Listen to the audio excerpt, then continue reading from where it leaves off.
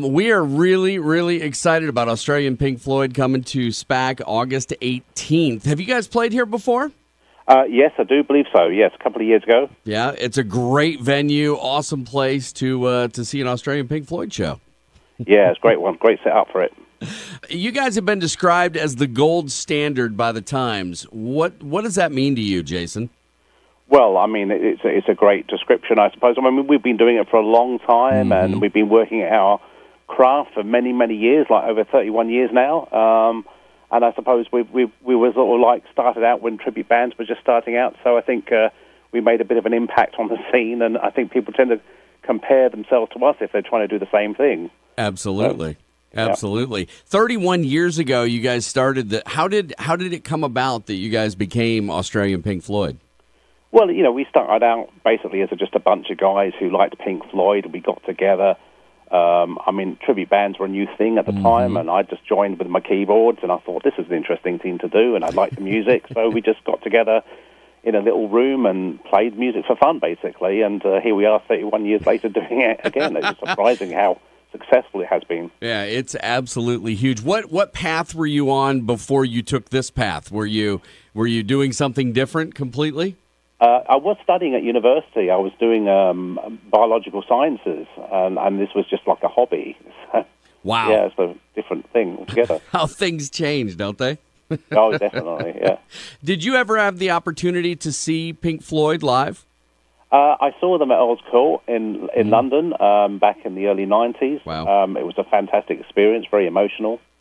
Yeah. Now, when you guys approach... Now, obviously, you know a lot of the catalog. I'm sure you don't know every single song of the catalog, but you probably know the majority. When you approach a song that maybe you haven't played before or one that you don't play that often, how do you approach it? How do you learn it as the keyboard player? Well, I mean, first of all, we listen to the song. We might listen to standard recordings, or if there's lots of bootlegs, we'll listen to several of them, depending on what version we're going to play. And then I'll study the keyboard parts and learn the chords, and then thinking, right, this is a special sound. How do I get that sound? And then once we've done our own homework, then we get together and we rehearse it as a band. And then we might tweak things. And then, of course, then we get our production rehearsals where we work with it with a light. So it's several stages in the process of bringing a song to production. Tell me about the tour right now. You guys are doing All That You Love tour. What does that mean? Well, I mean, that's a lyric from Dark Side of the Moon. We thought it was a good name for doing all the great songs of Pink Floyd. I mean, we do a lot from Dark Side of the Moon, The Wall. We do some old stuff. We do some newer stuff. I mean, it's a great set and a great light show. It's a great show. It's a greatest hits show. Is this tour? Essentially, yes. Yeah, you guys have done album tours before, right? Where you've done sides of an album or a whole album. Yes. I mean, we are doing quite a substantial chunk of albums on this tour, but it is basically greatest hits. But we are doing like great segments of the albums.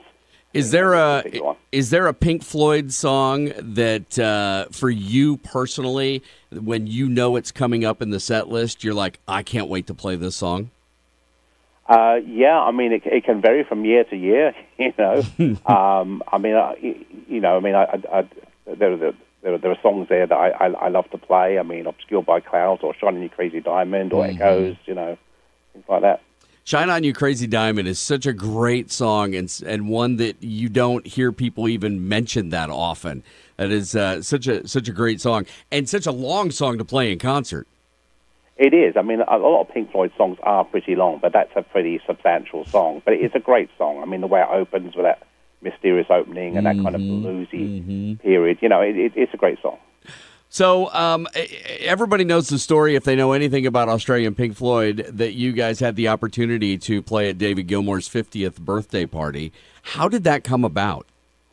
Well, we were just we were just doing a show in London, and I think they just finished his Division Bell tour, and we just finished our show, and we were sitting back having a beer backstage, and there was a knock on the door, and the door opened, and it was David Gilmour. We thought, oh my God, it's David Gilmour, and he came round, he had a beer, we had a photo taken, and we were invited to play, his birthday party a couple of years later. So that's how it came about. Really. Wow, that had to be just a mind blowing moment.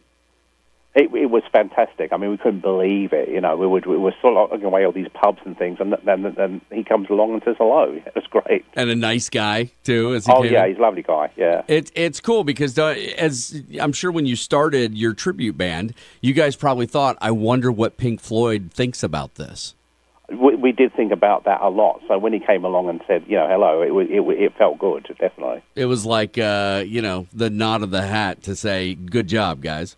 Yeah. That's very cool. When you're not out touring the world as Australian Pink Floyd, Jason, what do you do in your off time? What are your passions? Well, I mean, we all do different things. I mean, sometimes we actually do. I mean, I'm doing a little bit of a blues band with some friends, and cool. Other guys do other musical stuff.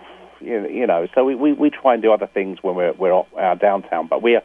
Our downtime, but we are pretty busy with this, so we don't have a lot of chance to do I'm sure. Now, do you live in Australia or do you live elsewhere? I currently live in the UK. Okay. All right.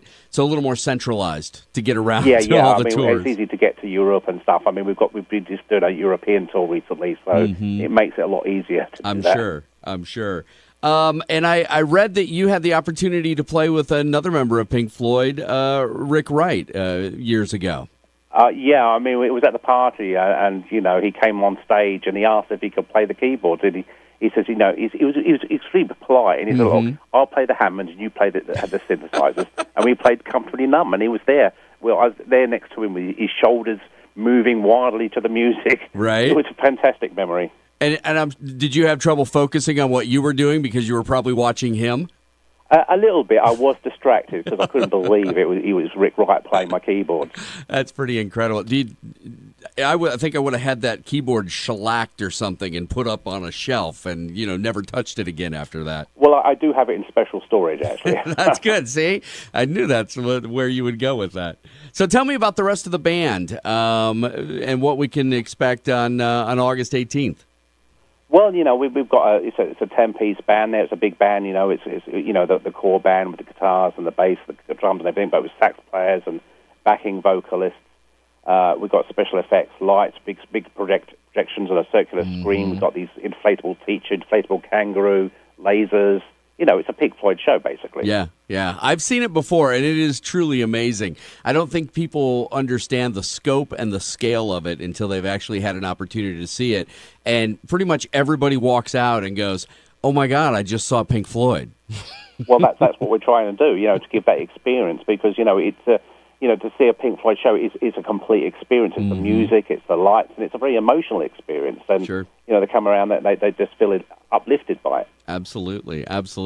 Any crazy stuff that's happened to you on tour? Any pranksters in the band or any crazy stuff that's happened while you've been on stage?